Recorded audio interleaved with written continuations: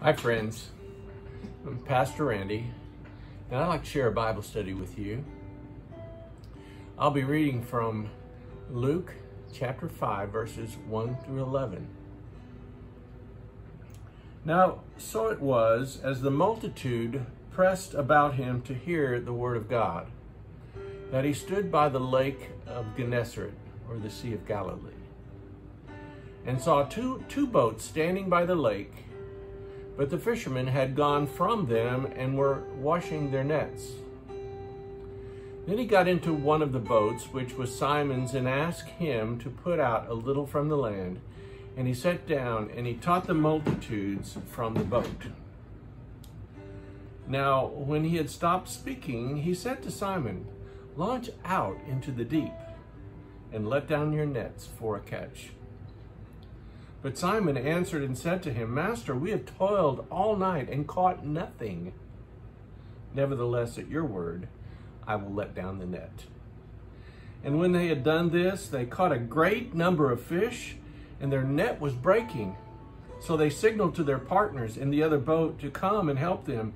And they came and they filled both the boats, so that they began to sink.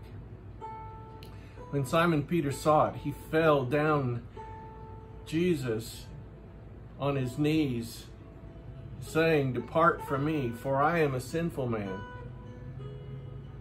For he and all who were with him were astonished at the catch of fish which they had taken. And so also were James and John, the sons of Zebedee, who were partners with Simon. And Jesus said to Simon, "Do not be afraid. From now on, you will catch men." So when they had brought their boats to the land, they forsook all and followed him. They followed Jesus. This is the word of God for the people of God.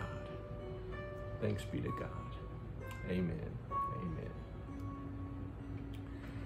I've been doing a Bible study based on a new series called The Chosen, which is a video series based on the life and ministry of Jesus. It's one of the best I've ever seen, and I recommend it highly.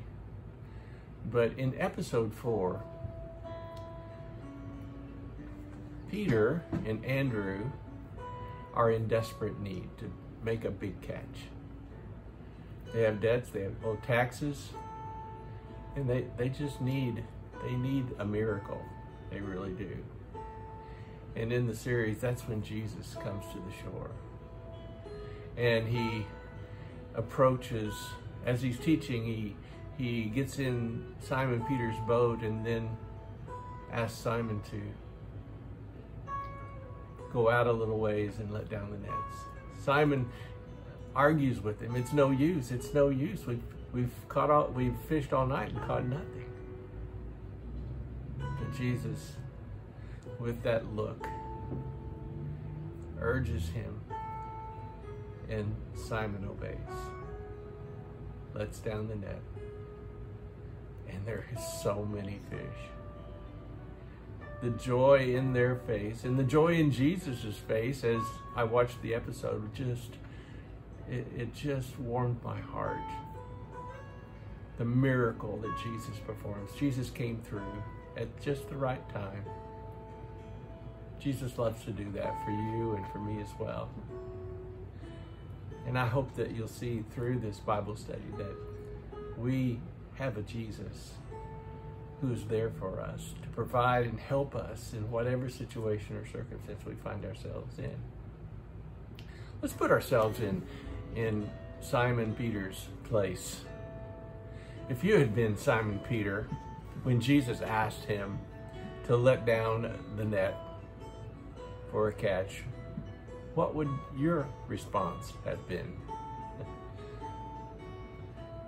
Peter made up an excuse. "We've toiled all night and caught nothing." Would that have been your response? Maybe.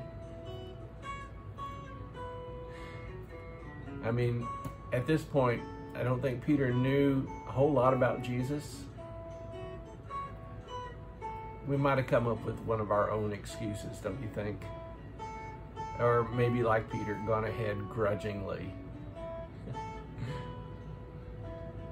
and then found out by the miracle that Jesus performed who Jesus is. That's really what he wanted to tell. He wanted the disciples to understand who he was. That he was the Messiah. He was their Messiah. He was the one they'd been waiting for and hoping for. He was the hope of Israel. He was the hope of their hearts. And that's who Jesus is for you and me today. Let me ask this question. Jesus told him to go out into the deep and let down the nets. What does that little phrase mean to you?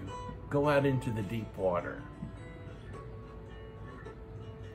Sounds a little scary, doesn't it?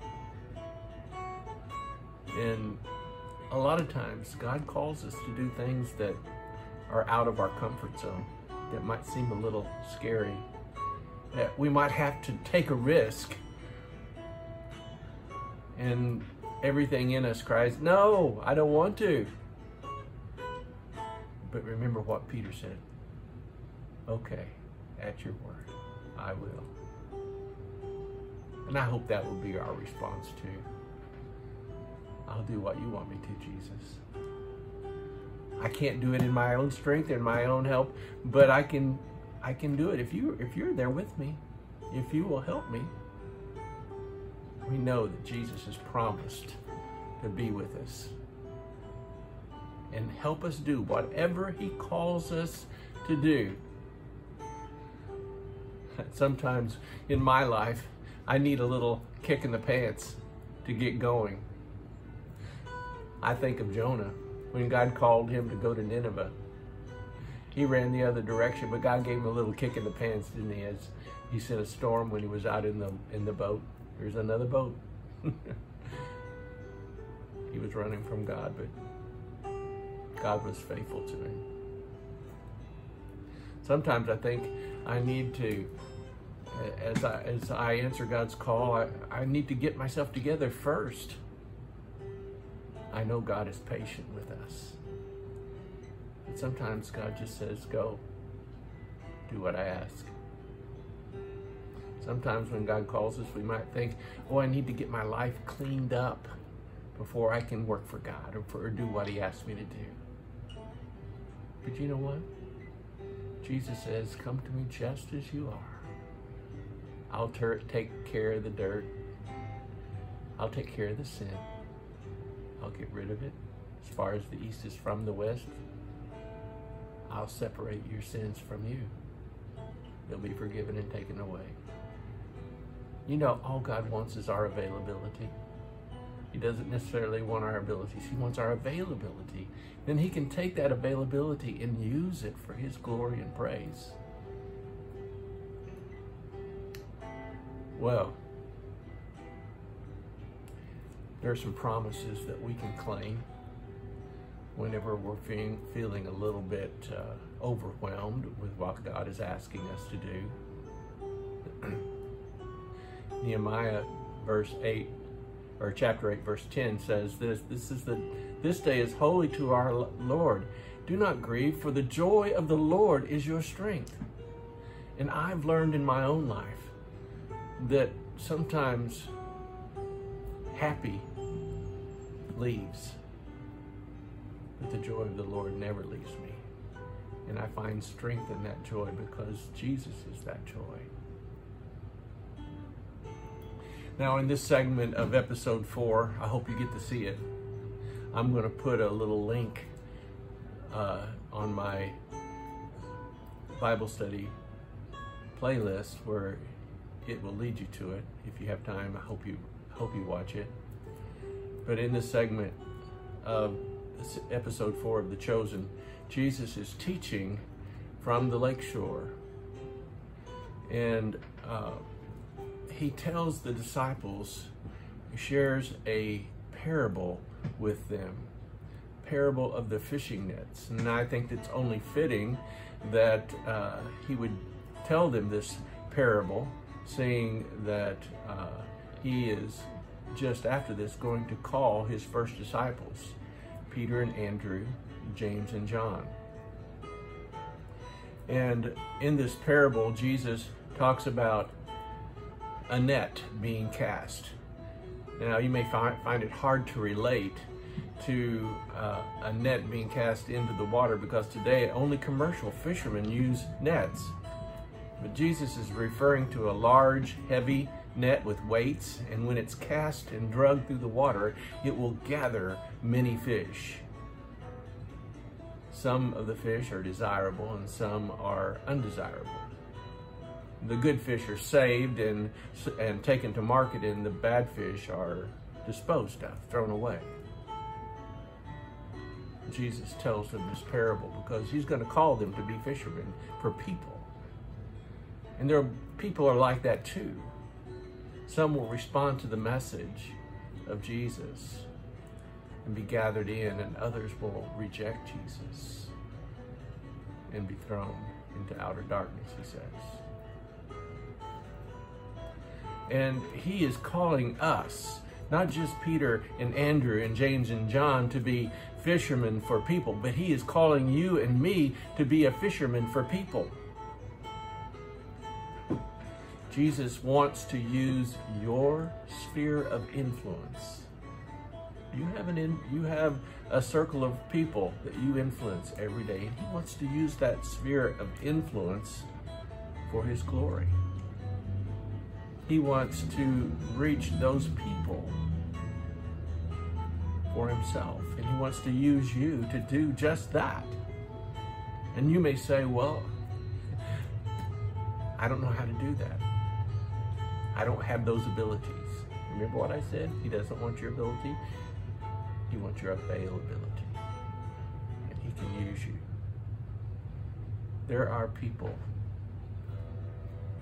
for you to reach. There are people for you to love for Jesus. And you can make a difference. Jesus can make a difference in the lives of those that you know and love, and the ones that you will meet,